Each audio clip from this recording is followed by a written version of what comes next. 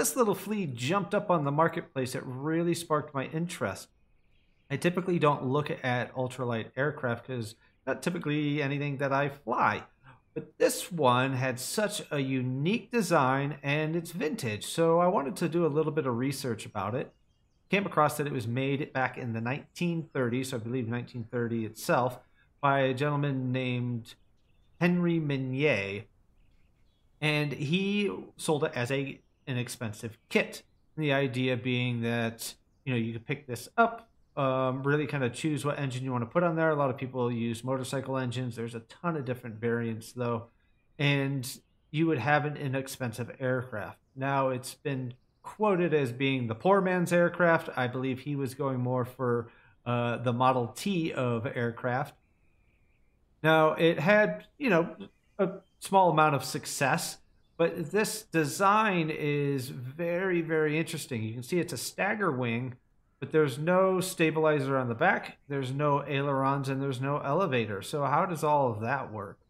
Well, the main wing there will adjust your pitch through a series of cables hooked up to a single stick, and then the stick itself would then control the rudder, which would control your roll instead of yaw. And the way that does it is beyond my comprehension of aerodynamics and pressure, but apparently the center of gravity and the pressure created by this forward wing would, and the shape of the wing being dihedral, would allow the rudder to roll, and that main wing would take care of your pitch.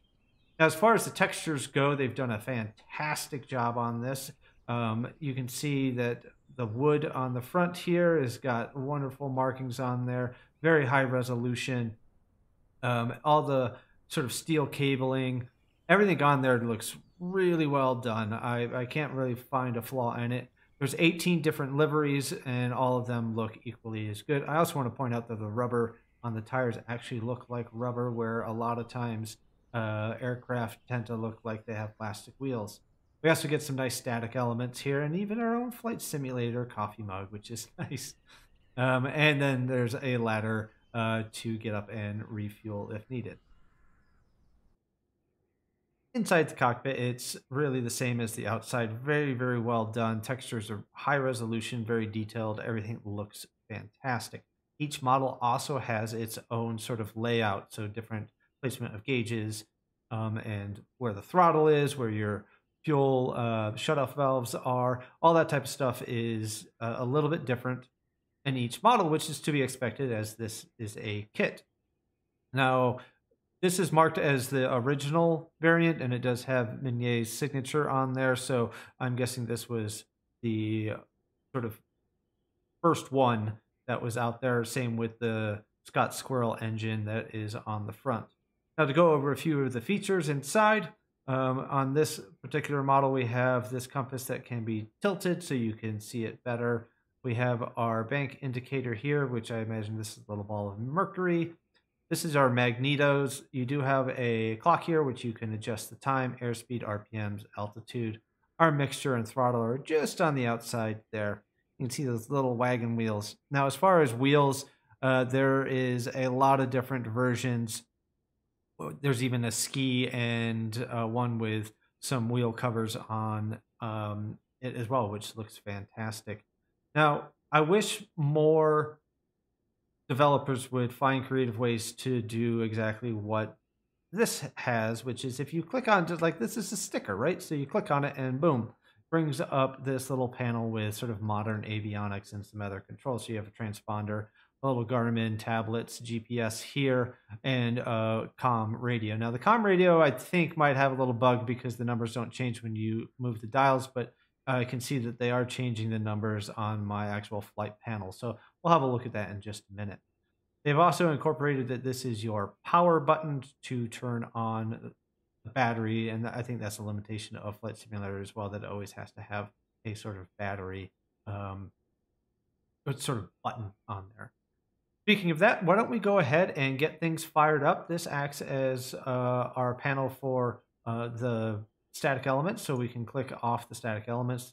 The table and ladder are now gone.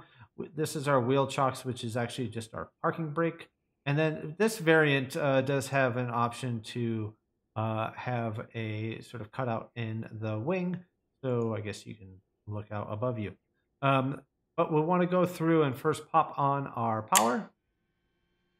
So that will get fired up. You can see we also have a transponder here, which you can set to standby and all the good stuff as normal. I like what I was saying about the frequencies here. You can see that they are not actually changing the frequencies. This would be your swap button. I can see them changing the frequencies on my flight panel, but they are not working in there. But I suppose you could use the in-game ATC to still, do everything you need to there, and technically it would still work. Where some aircraft, if they don't even have, this option, it will not give you the option to use ATC. So we'll go ahead and close that down.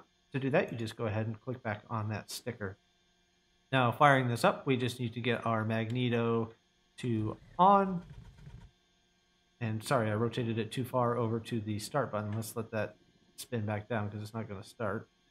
So the way we need to start it is we need to go full rich on our mixture and then just crack the throttle a little bit. And these were a hand start engine, so instead of, I clicked my start button, but if you just click on it there, it'll rotate over and fire up. Each engine does have a slightly different noise, and also there's some exhaust sort of flames that will come out on the different engines, which is modeled nicely as well. Now, they did put in some brakes on this that is not in the actual real world model. I don't believe it had brakes. It just used the surface to slow down. But we can go ahead. You can click off your brakes there, and we'll go ahead and get taxied on out onto the runway. All right, so we are taxiing to just really get right on into the air. There's no need to really do any sort of pre-flight checklists or anything on this. We just want to go ahead and advance that throttle in. It takes off very quickly. Right around 30 miles an hour, 35 miles an hour, you can go ahead and rotate, and up we go. Now we're currently at Landy Island, which is just off the coast of England. I'll put a link down below for this airport because it is freeware and they did a fantastic job for it. You can download it if you want to recreate this flight or just have it as a cool place to fly, because I love that little lighthouse.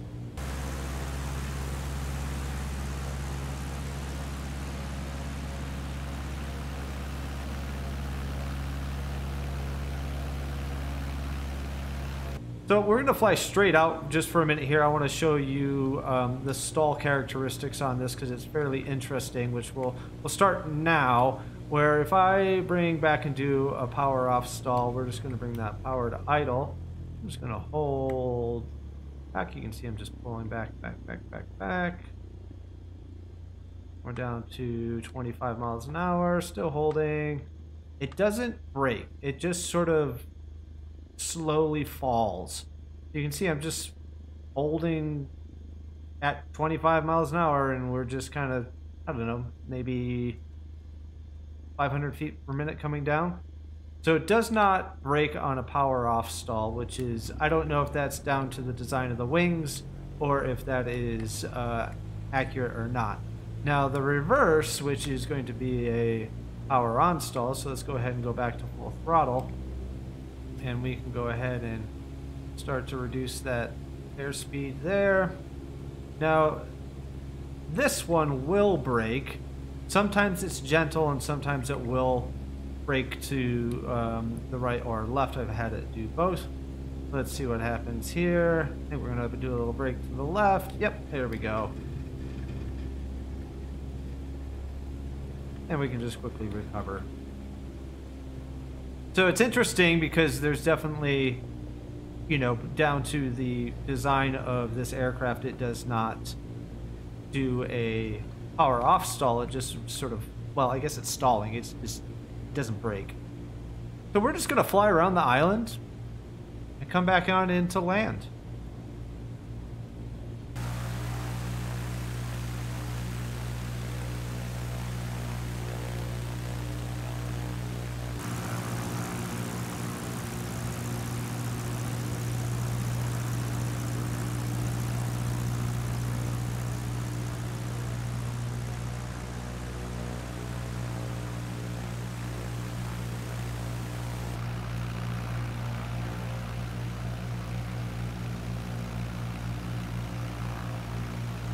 Now, coming into land, they recommend around 35 to 25 miles an hour.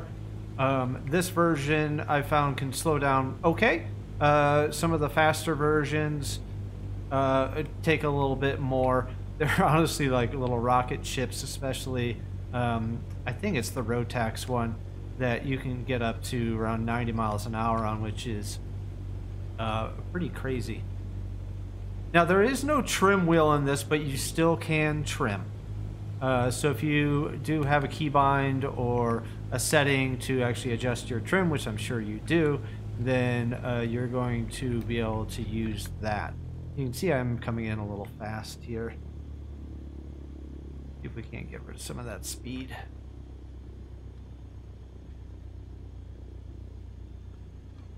Close to that wall. There we go. There's 35. Oh, jeez. I might have touched that wall. All right, so we'll let this go about 25 miles an hour. You can bring the tail down, and then we can start to apply those brakes. And like I said, this needs a fair amount of runway to sort of come to a stop.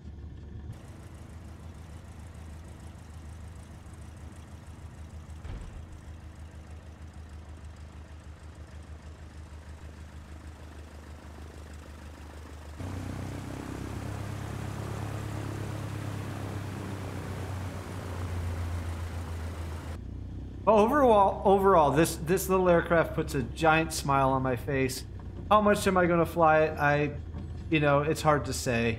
Doing little flights like this, exploring little islands or, areas that you wouldn't normally fly, and that's why I came here. So I was like, where would be a fun place to fly this? And this is how I found this airport.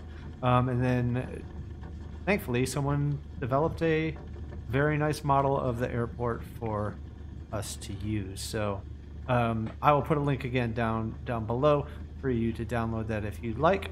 But otherwise, we are just going to park up here, and I appreciate you watching this little Flea jump around on an island off the coast of England. Thanks for watching. Take care.